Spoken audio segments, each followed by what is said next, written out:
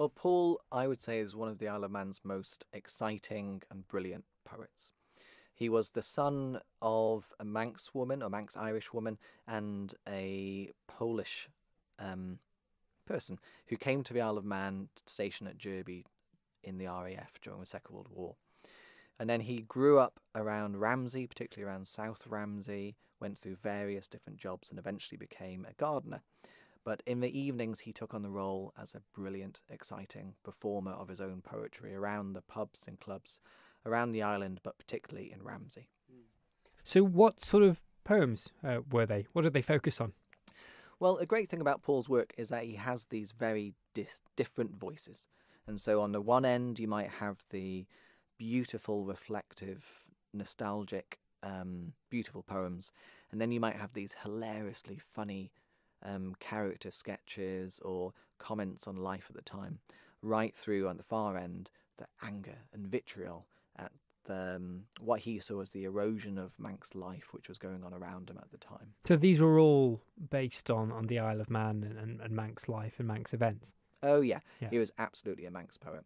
He was a central part of the Manx cultural revival which was going on at the time. He was very good friends with Brian Stowell, for instance, and the revival of Manx music. So you mentioned some of the more provocative political work. What inspired that? Was it a reflection of the time? Yes, and I think perhaps people of our generation might be almost surprised to discover the issues which he's dealing with here. The things like the new resident policies of the 70s, 80s, 90s, where it was a policy of the time to try and get new people coming to settle in the Isle of Man, and there was a massive onset of building all over the Isle of Man, and things like in Ramsey, for instance, what was called Old South Ramsey was bulldozed, for want of a better word, to build the houses which are now around the swimming pool in Queen's Court area.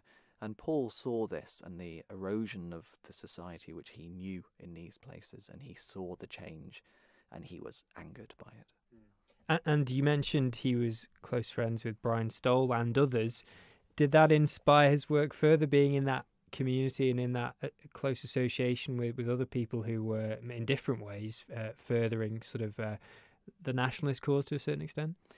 Yeah, absolutely. Paul was also something of a musician.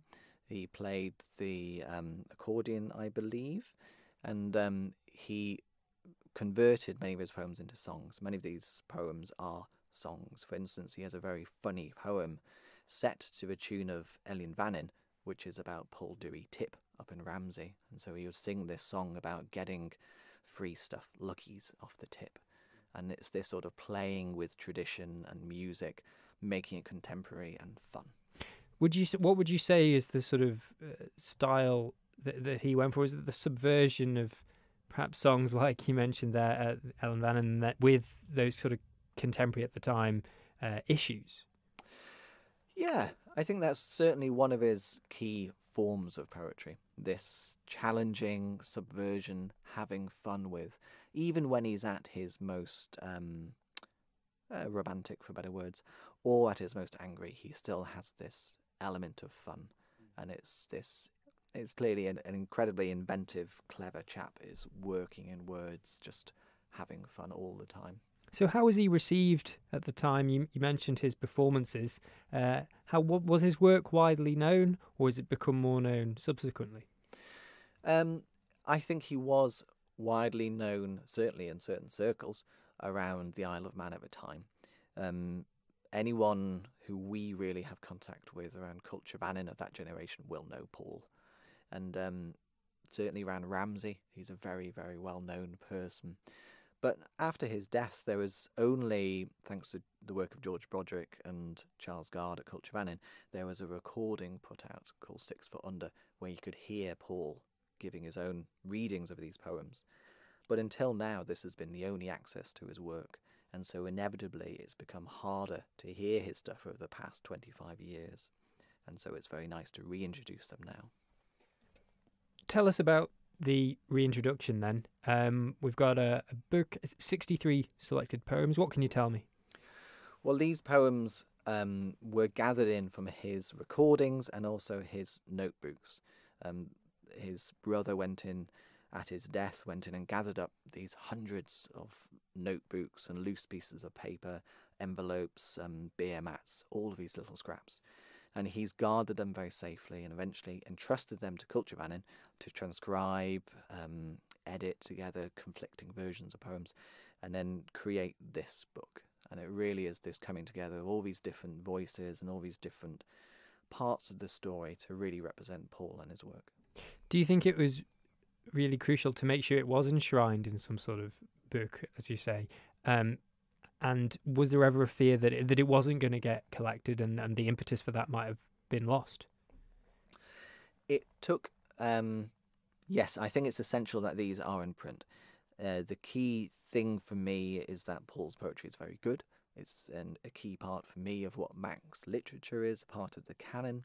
His voice is unique alongside people like T.E. Brown and Cushig and Kathleen Farragher. His is a name which should be there. But I think also, more than this, it's also a record of the time and the people. But a key part of it is that it's our poetry. It's so good. It's not just Paul's. It's a period, and it is very much the writings of the Isle of Man and of the Manx of that period and today. Do you think by putting this in this form, it will bring it more into a popular consciousness? Yes, I'm sure it will. This is a key Manx work, and it's exciting to think of what new Manx poetry will be created in this vein in the future. Well, do you think there's still appetite for maybe some of the more provocative stuff? I mean, I know that we've got lots of poets on the Isle of Man, not really politically charged or in as overt a way as Paul's stuff might be. Do you think it might encourage that? Yes, I'm sure it will. Poetry is a tool for many things, and one of the key things which Paul illustrates in the Manx context is that it can be a tool for change and for good and even for anger, and these are things which need to be heard. Now, there is an event, it's a launch next Friday. Can you tell us a bit more about that? Sure. The poems, the book's already appearing in the bookshops and available, but we're having a launch or a celebration of his poetry and life in the Mitre in Ramsey on Friday the 4th from 7 o'clock. And it's going to be hopefully an event like he would have read his own poems at. It'll be songs, tunes, readings of the work, and just a happy gathering of like-minded people to celebrate Paul and his poetry.